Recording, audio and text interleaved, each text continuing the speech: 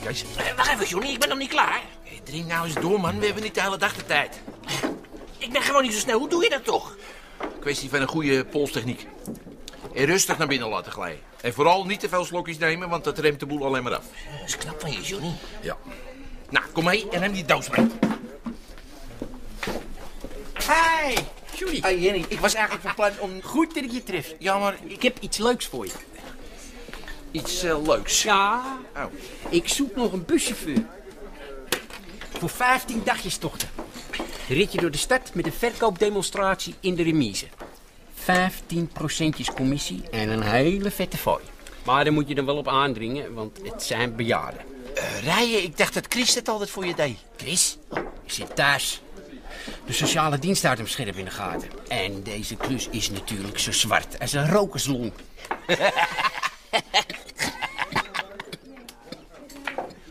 Ik zou je graag helpen, Henny, maar ik heb nog steeds die Camaro van Benny in de achterkamer liggen. En dat is een behoorlijk vermoeiend bouwpakket. Is die nog steeds niet klaar? Nee, die had al lang af moeten wezen, maar er komt steeds iets tussen. Nu moest ik weer voor mijn zuster het ding halen. Maar ik heb nog veel meer klussen. Kan je me echt niet helpen? Sorry, ik zou het graag willen. Ja, heel graag. Voor mij, Kees. En Henkie dan? Ik zit met een partijtje Chinese clones die nog moeten worden aangepast. Chinese clowns? Je weet wel, pc's, computers. Mijn klanten lusten die Chinese tekens niet. Het moet allemaal leesbaar zijn. En je kent het wel. Capsonesleiers. Ik zal het aan Henkie doorgeven. Kom mee, Kees. En Kees, heeft zij van het weekend nog tijd? Hoezo? Ken jij die Poolse ijsbreker die in de haven ligt? Je bedoelt die ene die al een jaar vast in de ketting ligt? Ja. Er zit 30 man op. En die hebben al 3 maanden niet normaal gegeten. Drinken elke dag regenwater en ze hebben geen elektriciteit. Moet jij raden wat ze het liefst hebben?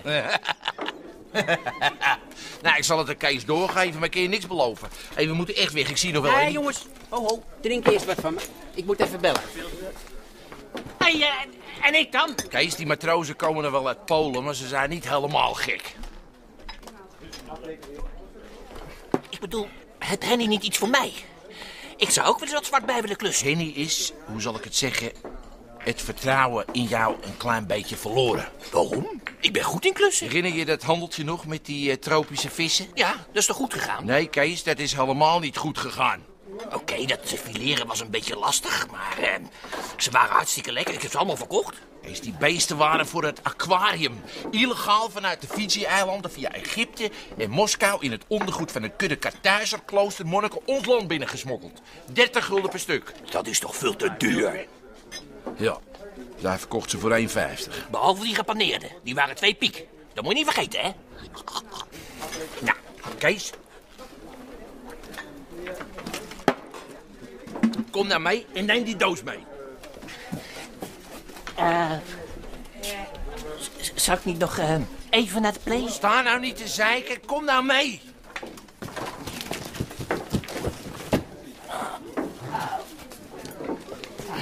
Sorry. Pas op, Kees. Kijk. Neem me niet kwalijk.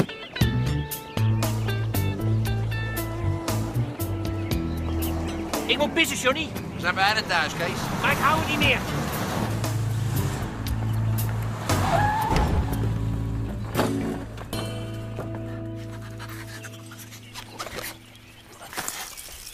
De hele middag naar de kloten. Dat is de laatste keer geweest dat ik die spullen voor Kees ophaal. De volgende keer doet ze het maar zelf. Dan heeft ze wel de auto nodig. Hé, er rijdt hier niemand in mijn wagen, behalve ikzelf.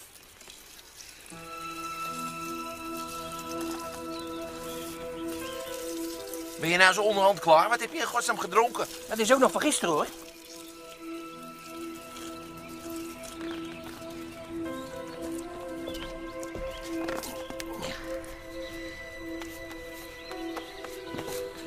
Hé, moet je die vent zien? Ja? Hij heeft al een paar keer aangebeld en moet je nou eens kijken. Nou, misschien is het een inbreker. Nou, als het een inbreker is, dan is het in ieder geval geen goeie. Hoe zie je dat? Zou jij zo inbreken aan de voorkant op klaarlichte dag? En dan eerst aanbellen?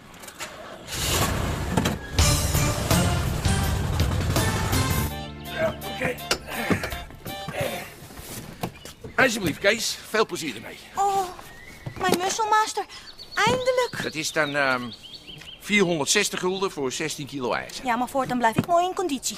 Hoezo? Krijg je nog niet genoeg lichaamsbeweging? Ik niet. Oh, nou, ik sprak toevallig gisteren met die gozer met wie je van het weekend uit bent geweest. Weet je dat hij nu pas weer door zijn knieën kan buigen om zijn veters te strikken? Oh, maar die maakt ook helemaal niks klaar. Hoe dan ook, 460 gulden. Ja, wat is daarmee? Dat kost het en dat moet jij betalen. Heb ik niet, schrijf maar op. Opschrijven?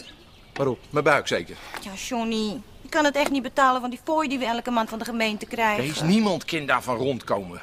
Daarom steken we af en toe allemaal wel eens de handen uit de mouwen. Voor een extra zakcentje, zo werkt dat. Nou, ik wil best werken, maar dan moet ik naar de stad. Dus heb ik een auto nodig en in die van jou mag ik niet. Ja, niemand rijdt in die auto behalve bij Sonny. Dank je, Kees. Ik kan het voortaan zelf wel af. Trouwens, jullie verdienen er toch genoeg zwart bij? Zeg, Johnny, gaan we die boel hier nog eens opruimen?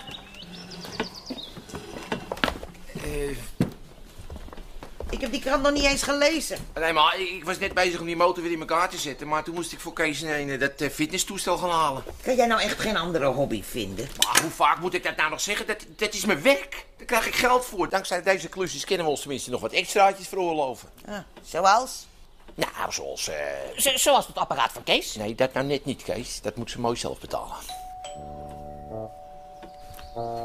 Ik wil hier dadelijk eten. Is dat duidelijk? Hé, Henkie. Wat doet jij geen school vandaag? Leraar is ziek. Alweer. Ja. Wat moet je? Ah, mevrouw Flodder. Johnny. Kees. Ik kom even langs omdat ik vanochtend op het gemeentehuis wat heb opgevangen. Als dat dan maar niet besmettelijk is. Ik begrijp hem. Nee, ik bedoel dat ik iets had gehoord. Vanochtend sprak ik Reinhard Muller van Uitkeringen. Die zit juist midden in de reorganisatie van zijn afdeling, dus ik was wel benieuwd wat er nu... Jackie, ik wil deze vrijdag nog gaan stappen met de jongens. Ben je tegen die tijd klaar of denk je dat ik ze beter kan afbellen? Goed, wat ik wilde zeggen. Ze gaan de controle op het zwartwerken weer eens opvoeren. Wat? Inderdaad, ik was ook laaiend. Alsof iedere uitkeringsgerechtigde er meteen maar wat bij klust. Hoe komen ze daar nou weer bij? Ja. Is dat jouw auto, Johnny? Ja, garage kan ik niet betalen, dus moet ik zelf repareren, hè? Ik ben trots op jullie. Jullie steken tenminste de hand uit de mouw om de eindjes aan elkaar te knopen. Hoe doen anderen dat dan? Jackie, die controle op dat zwartwerken, wat moet ik me daar eigenlijk bij voorstellen? Ze hebben een inspecteur die uitkeringsgerechtigden scherp in de gaten gaat houden. Dus dat ze kijken of ze wat bijverdienen. Ja, en? Die inspecteur heeft een geheime identiteit. Niemand weet wie het is. Dus het kan iedereen wezen? Het kan iedereen zijn. Wat kijk je nou? Ik ben het niet, toch Johnny? Echt niet. Nee, Eikel, herinner je je niet vanochtend in de auto? Maar ik vind het schandalig dat ze eerlijke burgers zomaar beloeren. En reken maar dat ik bezwaar ga aantekenen over deze gang van zaken. Ja, dit is tof van je, Jacques. Maar maak je over ons verder nou maar geen zorgen. Wij zijn van die goud eerlijke uitkeringsvangers. Ja, dat heb ik Reinhard Muller al gezegd. Ik zei, Reinhard moet jou zitten heel goed luisteren. Waar ging dat allemaal over? Een inbreker, ma. Op klaarlichte dag. En hij stond aan de voorkant van het huis. En hij belde eerst aan. Krijg nou wat? Mijn sigaren zijn op. Mensen, we hebben een probleem. Dat mag je wel stellen, ja. Dat apparaat is echt fantastisch. Ik heb... Kijk, jullie chagrijnig.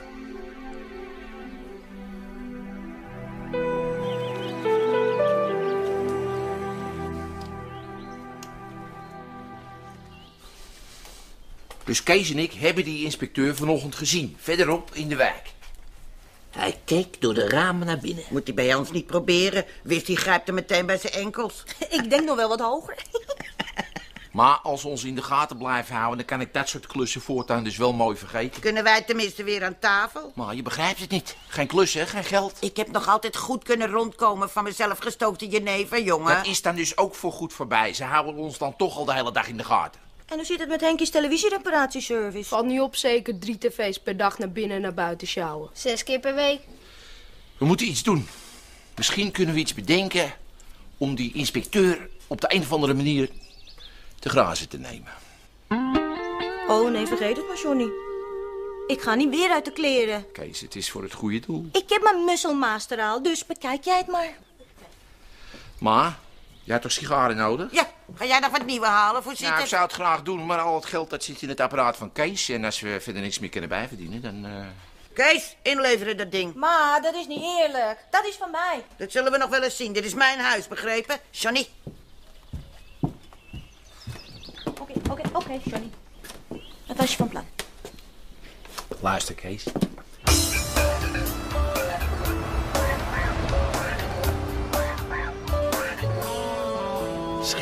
Ik weet er alles van. Die ellendelingen van de sociale dienst. Weet je dat ik niemand kan krijgen om een betonvloertje te storten of gewoon een keldertje uitbreken? Nou, ik ga er dus persoonlijk een eind aan maken. Die inspecteur moet verdwijnen. Zo mag ik het horen. Hoeveel man heb je nodig? Nee, ik pak dat even anders aan. Ken ik jouw videocamera misschien even lenen? Ik heb een voorhamer, die is veel zwaarder, joh. Nee. Ik heb even iets nodig om mee te filmen. Ik ga die inspecteur dus in een slecht daglicht zetten. Oh, die camera werkt ook bij kunstlicht, hoor. Nee, ik bedoel iets anders. Momentje, ik moet even iets aan mijn persoonlijke relaties doen. Ga je gang, maar volgens mij is het toiletpapier op.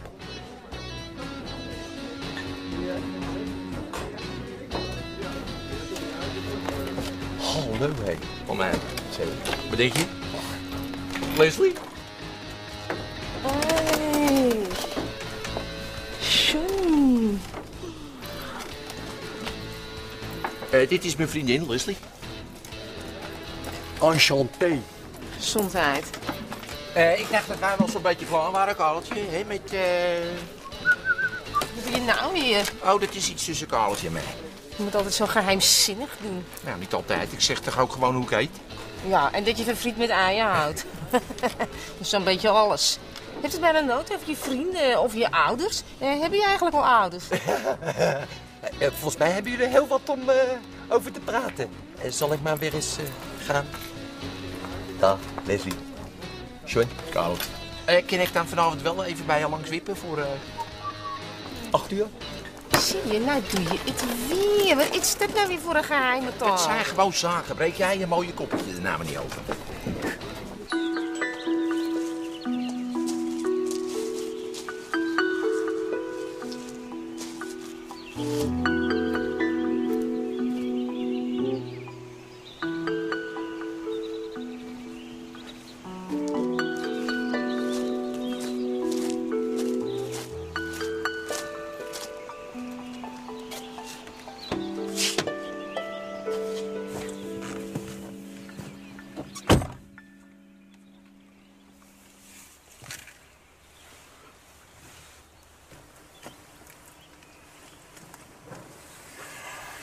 Hey, hallo. Wie ben jij? Wat doe jij hier? Ik ben verdwaald. Wat? Ja, ik heb de hele dag gelopen, dus ik wilde wat uitrusten. Maar die auto daar verderop had van die harde stoelen. En de stoelen in die auto daar aan de overkant zijn weer veel te zacht. Maar deze zijn precies goed. Niet te hard, niet te zacht. Wat ga je nou doen? Goud haartje? Weet jij iets leuks?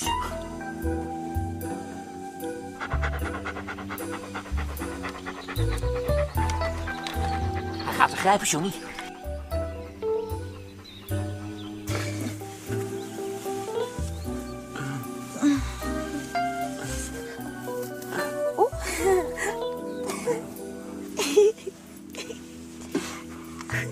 Kan ik al zwaaien? Nee, ik heb nog niks gefilmd. Je mag pas zwaaien als ik iets gefilmd heb.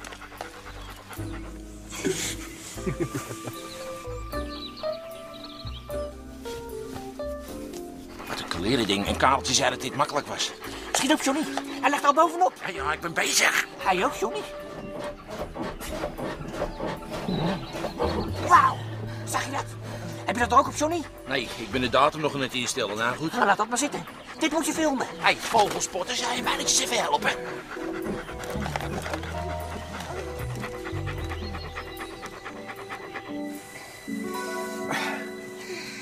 Nou, meisje, je was behoorlijk verdwaald, geloof ik.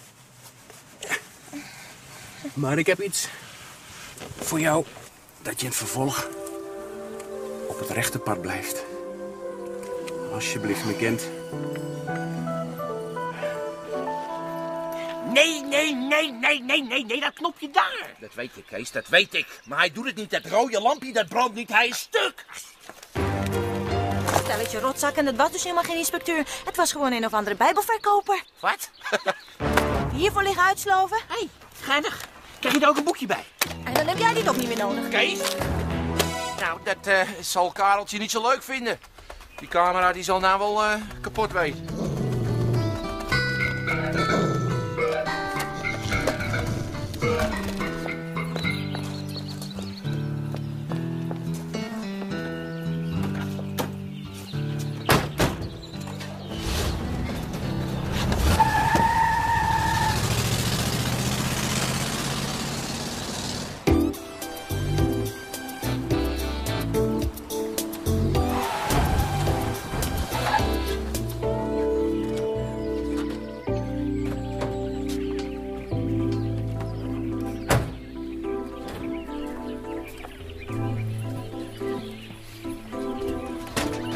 Waarom hou jij je vriendinnetje voor ons verborgen, Johnny? Leslie, wat doe jij hier? Is toch een aardige meid? Niks mis mee.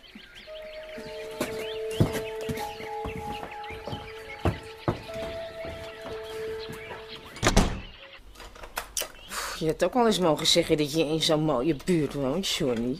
En in zo'n huis. Ah, gij schept niet graag op. Wat hebben jullie veel televisies? Zeg, hoeveel kanalen kan je hier eigenlijk ontvangen? Oh, die tv's zijn allemaal stuk hoor. Ja, en ik repareer ze voor 75 gulden per stuk. Zo, leuk. Zeg, en dat is de achterkamer? Nee, dat is de garage van Johnny. Maar ik heb toch gezegd dat ik vandaag aan die motor ga werken.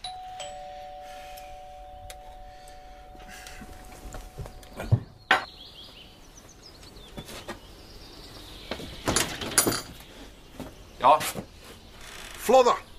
Johnny. misschien. Wie wil dat weten? Nou, ik ben gestuurd door... wacht even.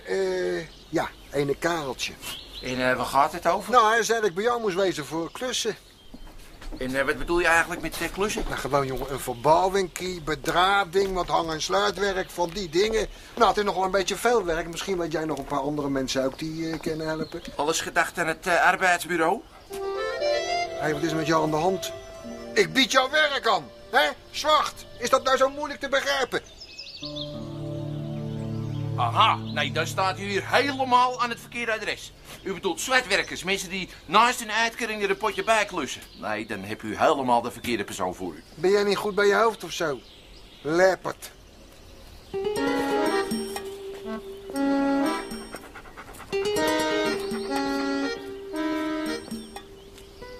En ik onthoud je naam, Flodder. Moet je doen. Noteer er meteen even bij dat ik dus geen zwart werk accepteer.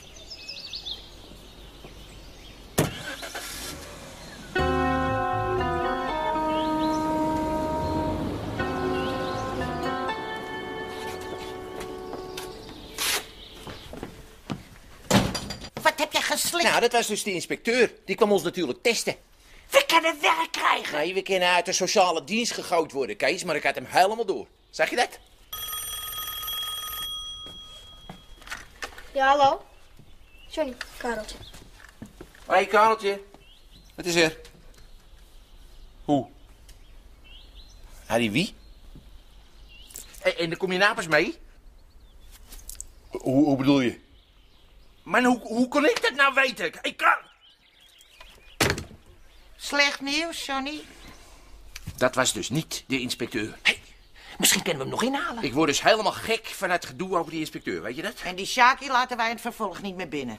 Fale paniek zaaien. Wat is nou het probleem? Ik begrijp er helemaal niks van. De gemeente houdt zwartwerkers in de gaten. Ja? Maar dan is er toch niks aan de hand? Jij werkt niet zwart. Dat riep je net nog.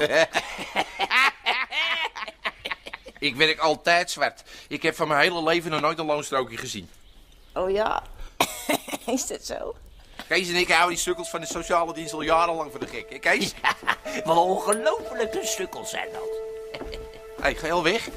Ja, ik herinner me dat ik nog wat werk heb vanavond. Werk? Wat voor werk? Ik moet nog een rapport opstellen voor de sociale dienst. Over het zwartwerken in Zonnedaal. Goeiedag.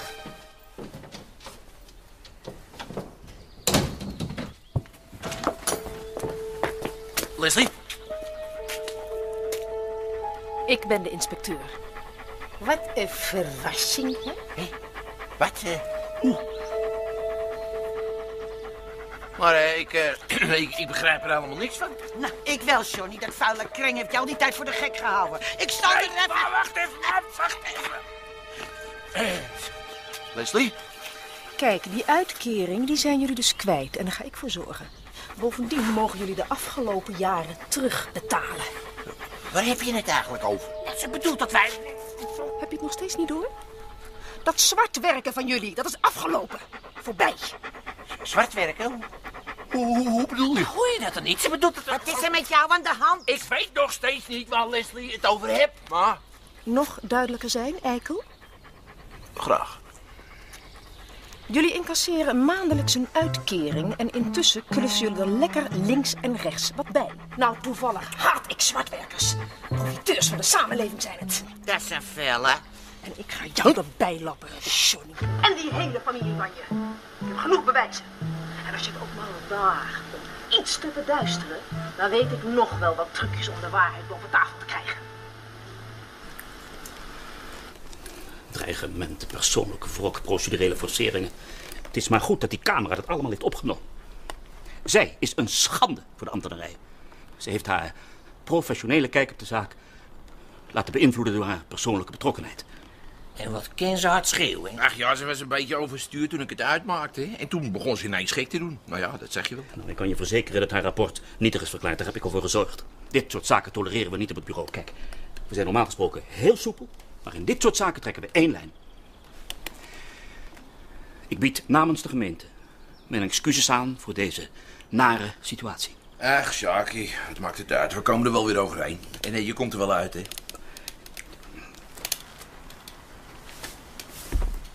Nou, Johnny, begrijp nou wel dat je het nooit over die meid had. Ze doodt er gewoon niet. Maar hoe zit het nou precies? Leg me dat nou nog eens uit. Wat moet ik nou uitleggen, Kees? Hoe halen vissen onder water adem? Waarom is een gasvlam blauw? Dat ook. Maar waarom is alles eigenlijk zo goed afgelopen? Ik bedoel, we werken er toch zwart bij? Je hebt Sjaki toch gehoord? Die meid is de boekje gewoon een beetje te buiten gegaan. Ze heeft dingen gedaan die je als ambtenaar niet mag doen. Dreigen en zo. Nou, toen hebben ze haar rapport afgekeurd. Op vormfouten. Vormfouten? Ik kon bij haar helemaal geen vormfouten ontdekken.